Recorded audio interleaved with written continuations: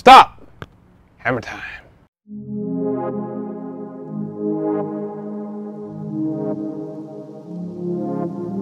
What's up, guys? Welcome to another episode of Beer Business Bureau. So today I'm rocking with the Stone Ghost Hammer IPA. It's a super lemony, super citrusy, super hoppy, super spooky awesomeness of an IPA, and we're gonna get right into it. It's 6.7%.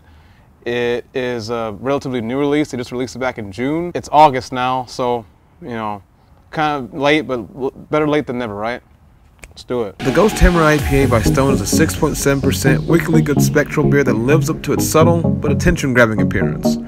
It tastes similar to Stone's other IPA offerings, but it really stands out there with bright aromas and its wonderful use of malts. It has a bitter back and it seemingly creeps up on you from out of the blue, but this only adds to its already ghostly character.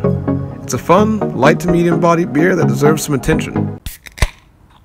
Ooh, I can feel the spirits just hopping out and wanting to get in my nose. Possibly want to possess me.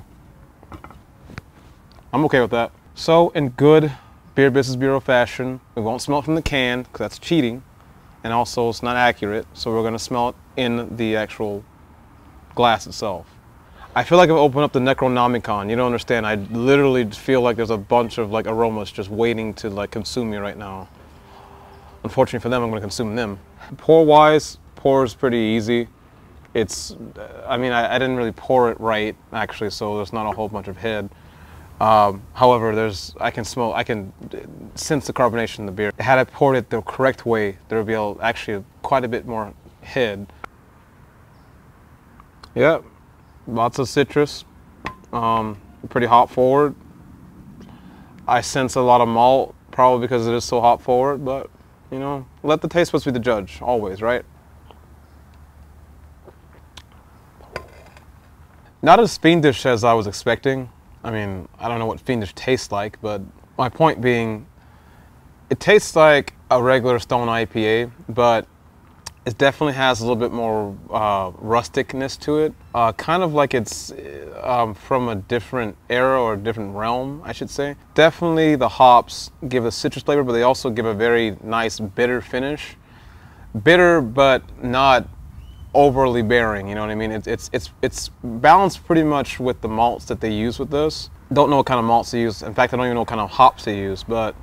So the interesting story about this beer is that it was born of late nights and lots of spooky sounds in the Stone Brewery campus. You know, the brewers, they stay there late at night. They pretty much go on for quite a while, and you know, when it's dark outside and you don't really have many people around you or many people there, you start hearing things and start sensing things that just kind of feel a little off. And when I say that, I mean, you know, they hear creaky pipes, they hear, you know, spooky sounding cellar doors, you know. So I guess just to play on the whole theme of otherworldliness, this was born. So now the taste has actually settled a little bit more. It's a pretty solid beer. I'll give it that. And at a pretty affordable price for a 6-pack of this. Now it's time for the artwork. I'm actually really digging the artwork on this can. Of course it's simple like Stone, you know, always have the cookie cutter sort of, you know, template-based artwork, but they've really got the colors down. The smoky gray up top, you know, the banding up top, got the stainless sort of aluminum finish that's being overlain by the ghostly white sort of, you know, color palette, or I guess, well, yeah, color palette. It looks pretty ghostly. This is probably actually, as simple as it looks, it's probably one of the better cans I've seen in a while, and just in terms of simplicity, they've taken the simplicity of this artwork and made it true to the whole ethereal nature of spirits and ghosts and goblins. I mean, even the font for the Ghost Hammer IPA looks pretty menacing. It's a good creative choice. I like it. You know, to be fair, I think Stone probably should have released this beer maybe around Halloween time. I guess that'd be a little too cliche. That's probably why they released it in June. Or I have no idea why they released it in the summer. You know, they have their own reasons for releasing things. Maybe to beat the market to someone else, or maybe just because they wanted to release it. You know, it could be just arbitrary.